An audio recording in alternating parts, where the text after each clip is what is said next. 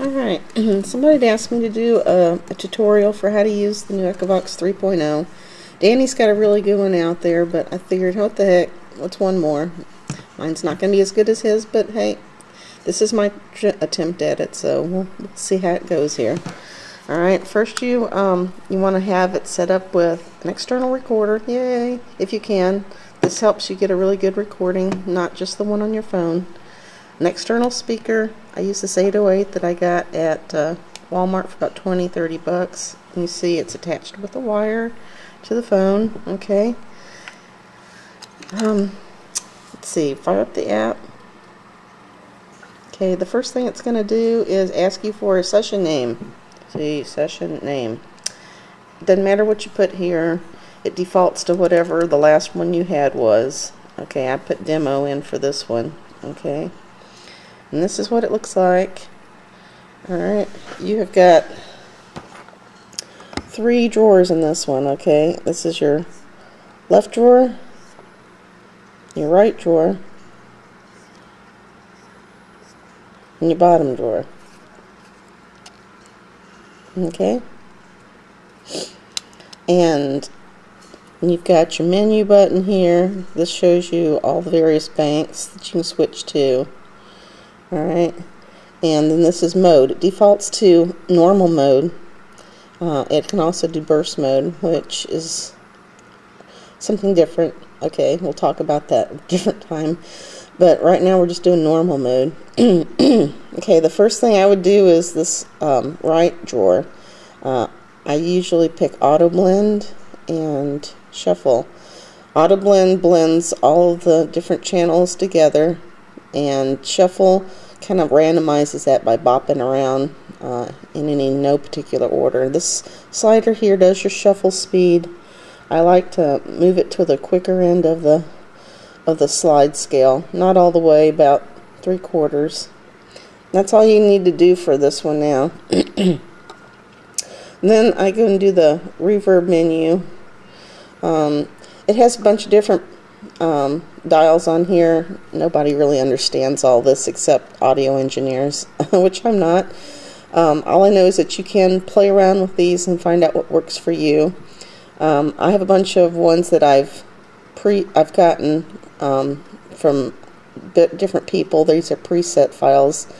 They're called, the extension is EVRP, and you can basically change these in a text editor and then just save them with a name and give them the extension EVRP and put them in the Reverb presets folder in your EchoVox folder on your phone.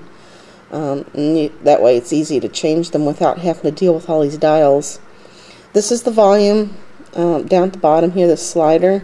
I usually leave it in the middle somewhere or just below middle. And then you hit your Start Reverb button. That turns that on. And the last thing you do is your speed controls on the left drawer, okay?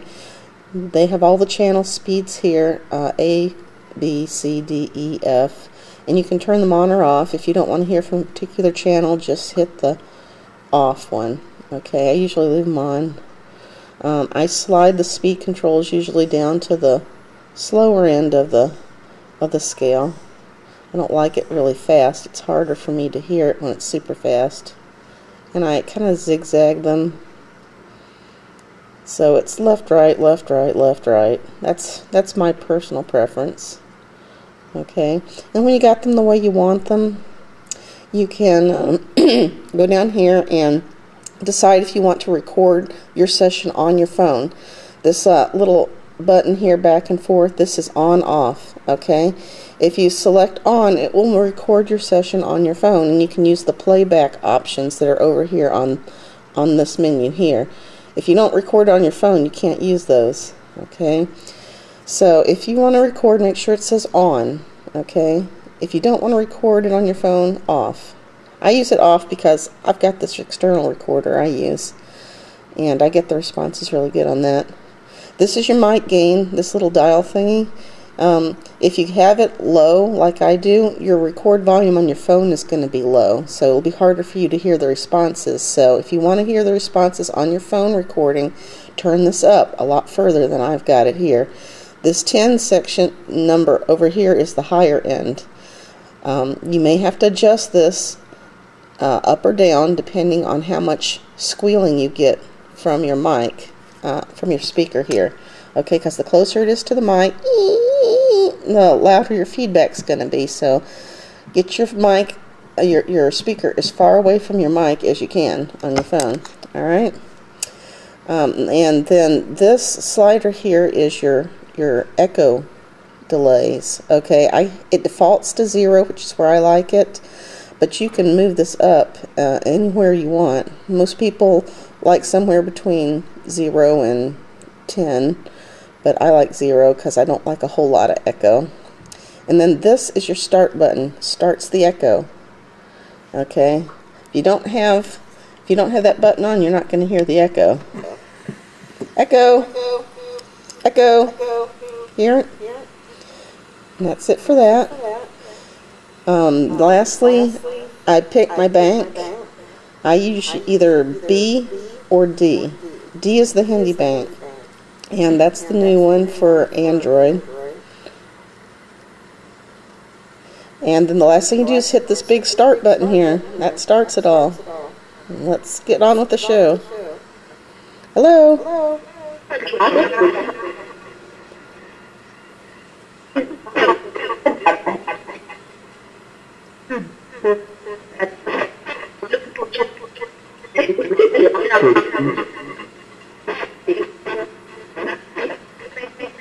Is anybody here?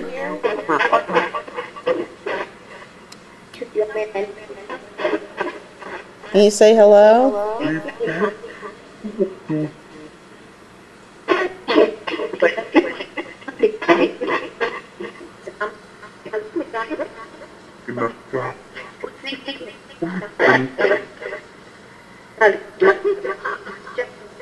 Alright, and when you're done with your session, you just hit stop, and then menu, close app.